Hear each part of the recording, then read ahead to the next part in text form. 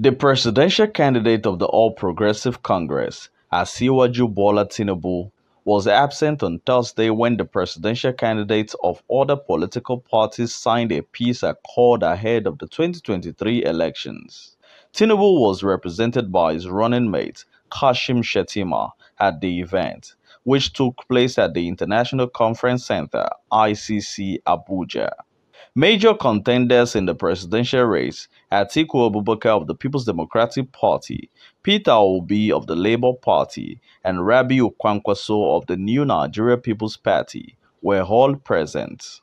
The peace accord was organized by the National Peace Committee headed by former head of state General Abdulsalami Abubakar and Bishop Matthew Hassan Kuka.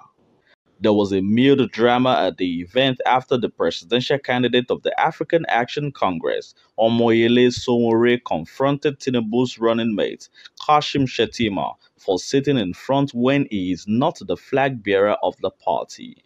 That doesn't mean that I will not keep saying, pushing my position. It's the same position I have with the people sitting in front. I confronted him. Why is he sitting here when Tinubu is not here? You understand? If I was sitting there, I would not stand up for him. Because Tinubu is the one who's supposed to be here. You can't be running Nigeria for presidency in absentia.